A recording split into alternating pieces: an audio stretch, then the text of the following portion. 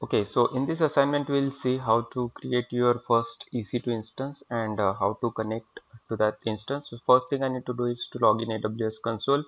Here I'll be using my IAM username and the password for logging in. So you must have your URL link to login, sign into AWS console, and after you log in you'll see your account ID or account alias that you have set populated. You can put your username and then your password here. After you log in, you should see the console of AWS, right? Something like this. Then what you need to do is go to the EC2 service. If you don't find that service here, you can just browse through here, go to EC2 console, and then you have to select appropriate region. So it's not necessary that you will always be land into the Mumbai region. You may land into US region. So go here on the right and select whatever region you want to create this machine into. So here I'll be selecting the Mumbai region. So it's already Mumbai. If you go to this instances, there is already one instance running. I'll just terminate this instance because I want to launch a fresh instance. So terminate means completely destroy the instance.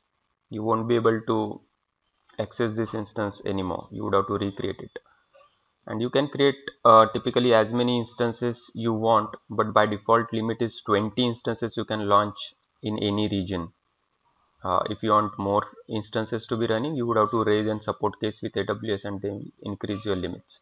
Okay, so as discussed, for creating an EC2 instance, we will be creating a Linux EC2 instance and we will log in to that instance over SSH. So one thing you require for SSH is SSH key, right? So first thing that we'll do is create a SSH key pair.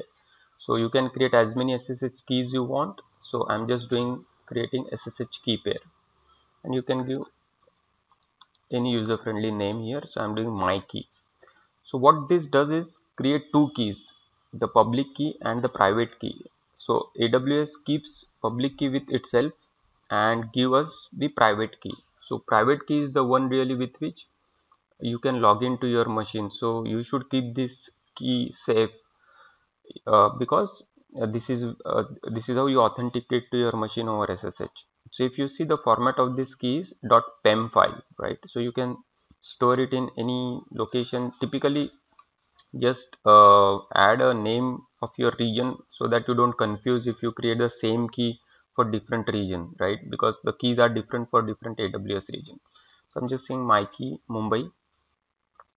I save it. So we'll come back to this later when we try to log into this box after my EC2 machine is launched. So I go back to the instances and I say launch instance. I'll be selecting this Amazon Linux free tier eligible Amazon machine image. Select. I will be selecting the instance type as T2 micro. Again you see free tier eligible. I say configure instance details. Then I'm keeping everything here as a default. I'm not going to change as of now anything here. So you just browse through it and say add storage. By default I'm having the 8 GB of disk attached to this EC2 instance, so I'm just keeping it default as it is. Add tags. The tags are very important in order to identify your instances. So I'll put a name tag and say my server or my web server, whatever you want. It does not really matter how the instance is configured. This is just for your identification. If there are say hundreds of VMs, how do you really know which VM is for say dev environment or a production environment? So you can tag it. Basically you can give a name to your VMs. And finally the security group. So security group, as discussed, is in firewall. We'll dig deep into this when we learn about the EC2, but this is typically to allow access to this EC2 machine from outside, right? So say my security group or anything, any friendly name you can give. And as you know, we want to connect to this instance over SSH port, right? And SSH is 22 by default. So here you see the type is SSH, protocol TCP port 22, and the source. Now source is from where you connect. So if you do this 000/0, that means anybody on the internet can connect from anywhere. that may be office, that may be home, because this means all internet, but we want to restrict access to typically our IP from where we are going to connect to this machine, right? So for that you can do my IP and it will automatically fetch your public IP from where you are connecting to. So right now you are creating this from your home or an office, so this is an external IP address of your home or office, so that nobody else can connect from anywhere. Okay, so I'm just saying review and launch. I just verify everything looks okay. Launch. Here you select the key pair that you had created. So here I am selecting now my key. Now what's the purpose of this key is, what AWS does is it puts the public key into your instance when it creates the instance, and it has already given you the private key. So that means, as you know, the authentication happen with the public and private key pair, right? So you provide a private key and Amazon EC2 instance would have public key, and it allows you to then log into your machine. Otherwise you won't be able to log in. So you say launch instances. Okay, it says my security group already exists, so name of the security group I need to change. So you may face around some issues. I say name is 2, whatever. So just it's a self-explanatory, typically all the errors. Okay, if you click this, you go to the dashboard again, and here is a filter. So many times there is a filter and you don't really see your instance listing and you see where my instance has gone. Typically you should clear out the filter to see all the instances. So this is an instance. It will take some time for this instance to be up and running. So I'm just pausing video for a couple of seconds. Okay, as you can see, the status of my instance is running, instance state, and the status check is 2 by 2 success. So 2 by 2 check pass, that means instance is healthy and it's running. So now what we want to do is connect to this instance using this SSH PEM file that we had received, we had downloaded, right? So one thing I require is this public IP address. So don't confuse between the public and private IPs. This is a public IP, IPv4, and there is a private IP. So you can connect only using the public IP. So I'm just copying this address. Next thing I want to do is to, as you know, in order to connect to SSH, we typically require the SSH private key, which is in the PEM format. But in order to connect from Windows, we use Putty software, and Putty requires the PPK format, which is eventually for the Putty to work. So whenever you want to connect using Putty, you would have to convert the .pem file into .ppk file.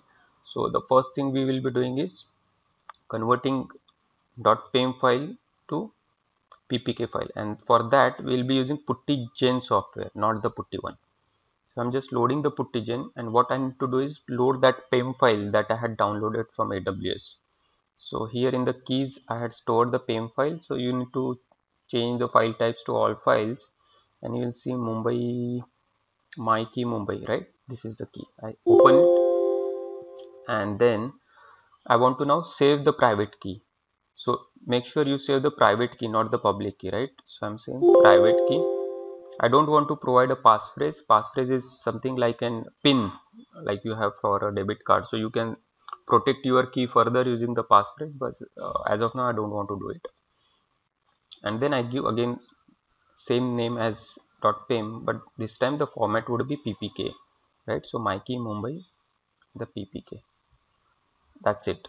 So I converted my .pem file to ppk file. Note that if you want to connect to this EC2 machine using your Linux workstation, for example the one which you launched as an Ubuntu VM, then you don't need to convert it to the ppk format. You can directly use it in the PEM format. So understand these things well. Okay, so the last thing I will be doing is logging to this EC2 instance using its public IP, using private key that we have using the Putty. Okay, so go here, open the Putty, put your public IP, and then we need to provide this PEM file as a private key here, PEM or ppk for Putty in fact. So I just browse and I select this Mumbai file. Okay, so typically when you will be using SSH, probably you had used the login name and the password.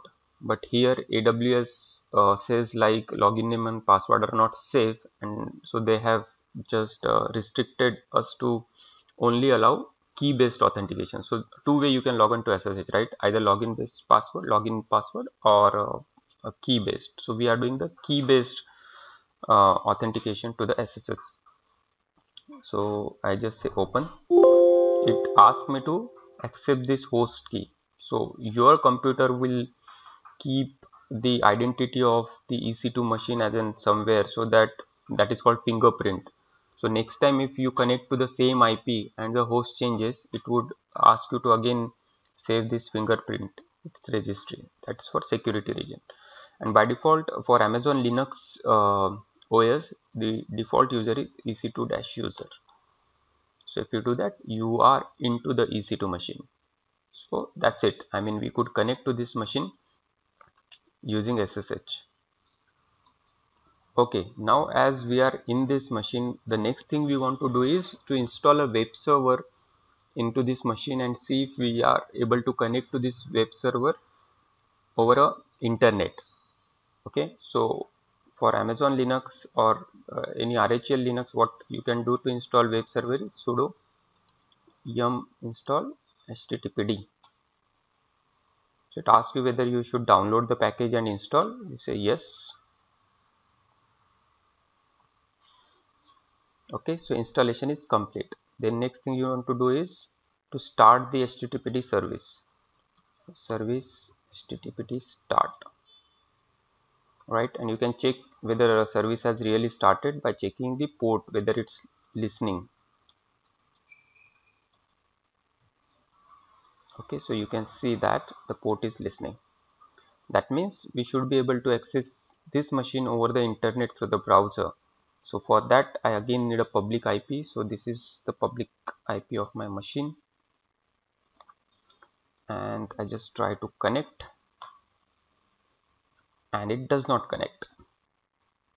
And the reason, if you might have already guessed, because in the security group we had only opened the port 22 for this machine to be connected, and 22 is SSH port. But here when you connect anything over the internet over HTTP protocol, it is port 80 by default. So what we need to do is, from this instance security groups, go to this security group. You will see this security group here, right? And for inbound rules you need to add the rule for HTTP port.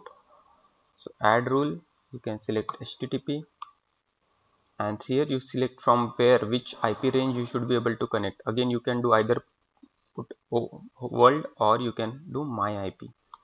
So I'm just doing my IP and you save it.